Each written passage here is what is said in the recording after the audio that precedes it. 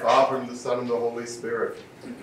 Today's Gospel reading comes from the beginning of the Gospel of Mark, and in this particular Gospel reading, we know that the Gospel of Mark moves much, much faster than the other Gospels.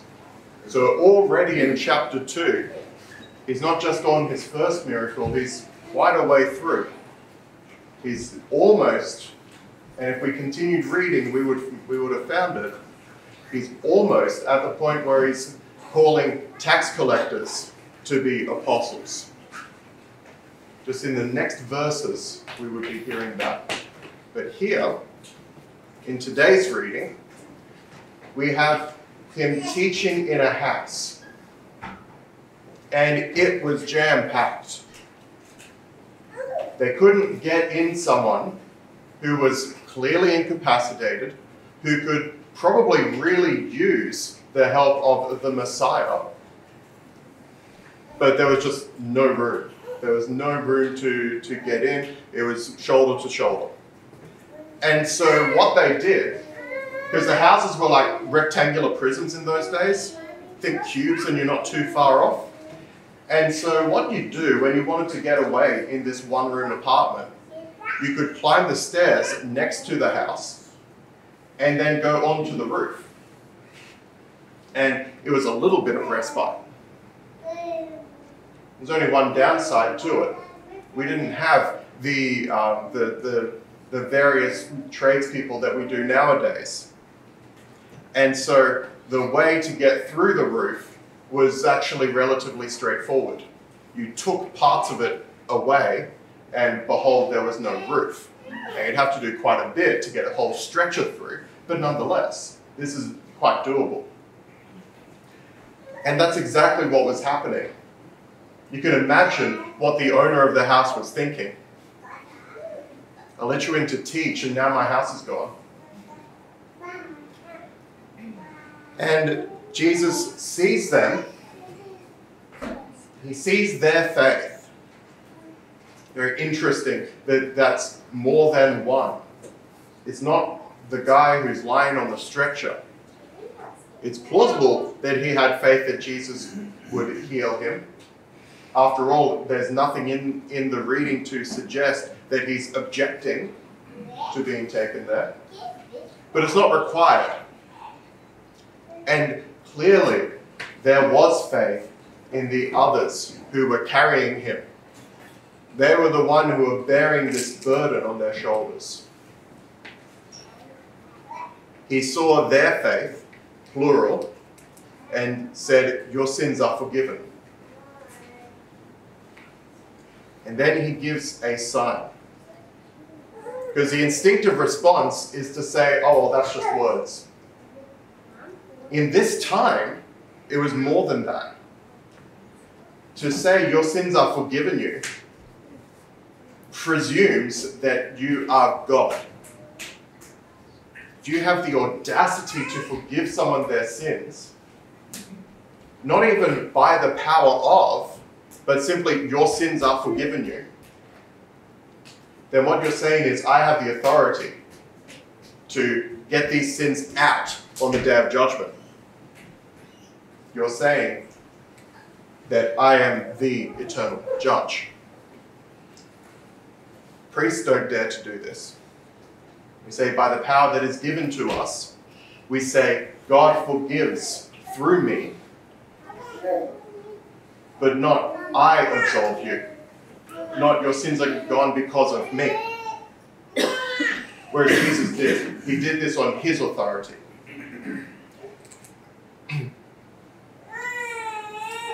And the response was, well, you can't do that. Who do you think you are? And also, if you're claiming to be God, we can get you on blasphemy and you can be dead within the hour. And so he gives a physical sign. And it's this part here that I'm going to concentrate on today. This part here, he says, that you may believe that I can do the invisible, I will show you the visible. He says to the man, arise, take up your bed and walk. Naturally, if someone is able to stand up and carry a stretcher, that's a little bit of weight right there. So they haven't just been able to walk. They haven't just been able to stand and hobble about. They're able to bear weight immediately and able to take this somewhere. Arise, take up your bed and walk. And this, of course, he does. Something really, really significant about this. This isn't the only time that he gives something to do as a result of healing. We'll hear a few weeks after Easter where he says, arise, take yourself to the pool of Siloam and wash your face, and then the blind man is healed. We'll hear other examples at other times in Scripture as well, where the miracle happens and an action is required. Your sins are forgiven you, so go and sin no more. Perhaps being one of the more common examples. This leads us to how this impacts on us. How is it that this impacts on us? Is because Christ has worked in our lives. Because we too consider ourselves to be followers of him. The sheer fact of being Christian means to be a follower of Christ. It means literally to be a Jesus Christ person. And being an Orthodox Christian means that we above all ought to be following Christ. So if we are going to have this audacity to say that we are followers of the Messiah, followers of someone who is able to forgive sins, who is able to make impact at the day of judgment, then this too requires our action. It's not enough to say, that sounds good. And we know that because of the examples in Scripture, because of the examples that we see in the Gospel.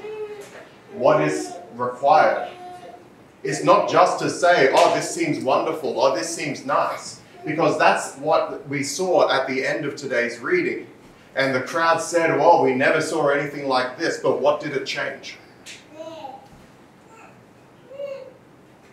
Instead, we're looking for a change of life.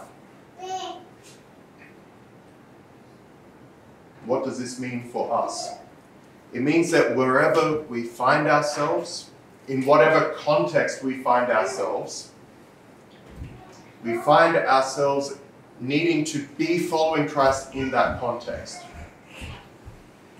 That's rather broad and general, I know, so let's work on some examples. Perhaps we'll be at our course of studies, and someone bumps into us as they're getting to their seat. What should we do? Well, probably be okay with it. That seems a relatively small thing. What should we not do? Make a big thing of it. If this looks like it was an accident, well, it probably was. If we find ourselves in a place of work and someone, co-worker, customer, superior, inferior, doesn't matter, and someone finds themselves yelling at us, how then do we respond? By yelling back? Well, probably not. We're going to need to take a beat. We're going to need to resolve this in the best way that is available. Not in the fastest, not in the most immediate. They're usually not good ways, but in the best way, in the most Christ-following way. That may mean saying, we need to discuss this later. About we have a drink and then we can talk more. Maybe there's something real that needs to be sorted out. And maybe we feel quite strongly about this. But anger shouldn't be our response. And anger should certainly not be our reaction Just because someone else is angry doesn't mean that we have to be angry. We may find ourselves in broader society among people who, for whatever reason, don't want to like, don't respect, whatever the case may be, Christianity or Christians, etc. Well, sometimes it's happening at a distance. We need to start by not reacting just based on instinct, not reacting based on fear, not reacting based on their actions, and so I'm responding likewise. Because we can do better than that. We can take a beat, think, and then respond in the best way available. That pause is vital. We see ourselves at a restaurant. We know that that we're currently in Great Lent, a time of fasting, and so we're following the fasting rule that we've been given. And if we find ourselves in a restaurant and we're not able, and we see a whole menu in front of us, maybe don't look at the expensive bottom part of the menu. Look for the simple foods. Look for the foods that follow both letter and spirit where it's available, even when it's inconvenient. It may mean that when we visit someone, perhaps we're visiting family and we're in the circumstance where some of our family isn't Orthodox Christians or aren't following the fasting rules or whatever the case, and they have out of the goodness of their heart prepared something for us. It's going to mean accepting their hospitality. It's going to mean thanking them for considering you, thanking them for their expression of love for you.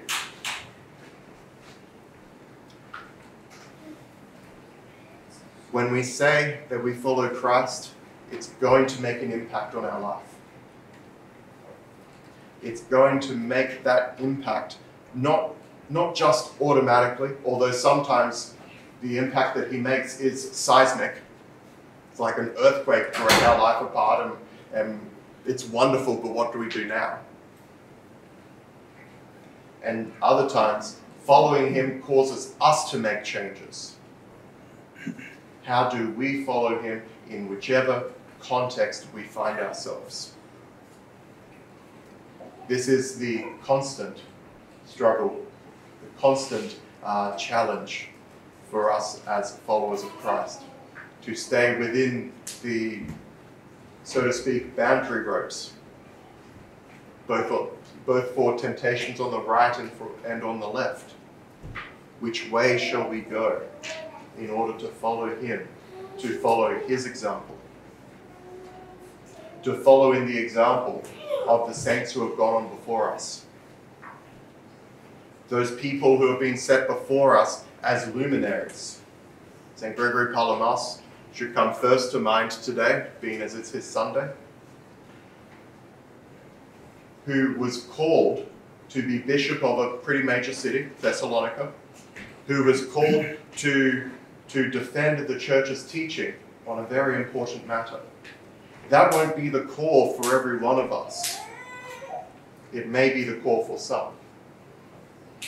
There will be others. Perhaps we'll be following those monastics who requested St. Gregory to defend church teachings, who are spending their time in prayer, spending their time in meditation, spending their time contemplating the divine and trying to be as close to him as possible. Perhaps we'll be more like other saints, the righteous, who lived as best they could in the world, following the God that they knew and loved, or any of the others besides. And so just like those 4 stretcher bearers, let us likewise be seeking to follow Christ wherever we find ourselves, to choose the action that follows him, that we may hear the words, that we may see Christ seen our faith, and hear that our sins, whatever wrongdoings we have, whatever flaws we have likewise been taken away from us, been forgiven us. Amen.